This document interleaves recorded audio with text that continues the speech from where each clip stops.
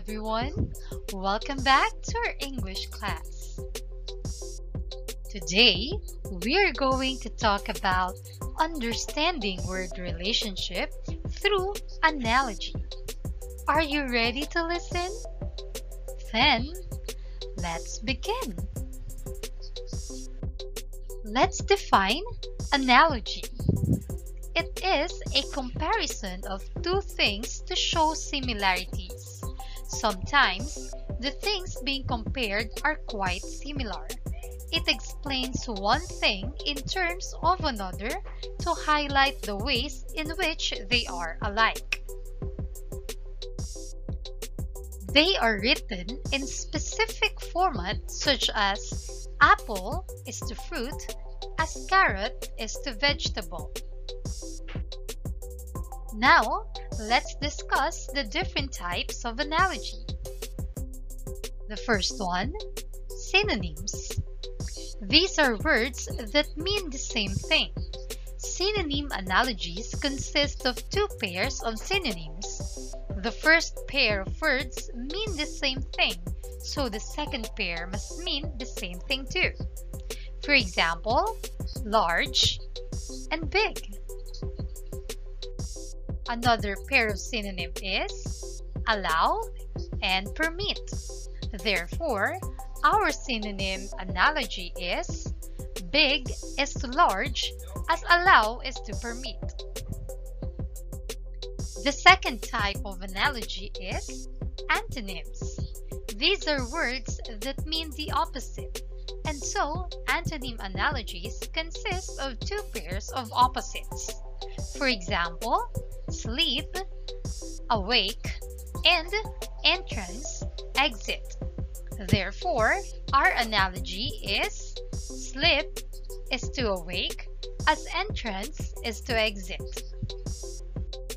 The third one is cause and effect.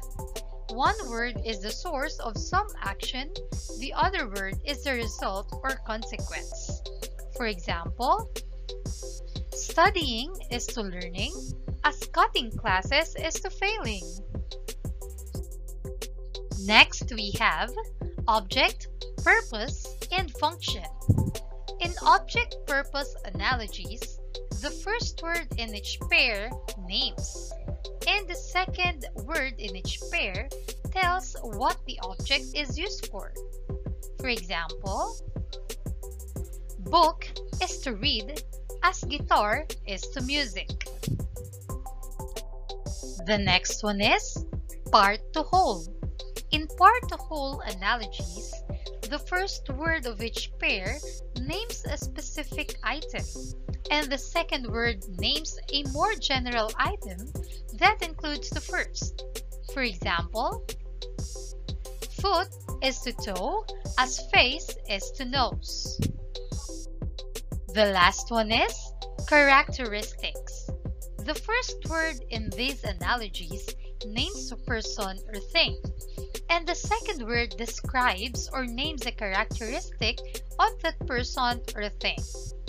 For example, fried chicken is to crispy, as hot dog is to juicy. Now that we're done, let's try this activity. Get a piece of paper and let's answer. I know you can do this. Try answering the analogies that follow. Choose from the given choices below. Number 1, day is to hour, as week is to blank. What do you think is the correct answer? Letter A, minute. Letter B, second. Letter C, month. Or letter D, day. Number 2, cactus is to spines, as pig is to blank. Letter A, piglet. Letter B, sow. Letter C, bacon. Or letter D, bristles. For the last number, mother is to home, as teacher is to blank.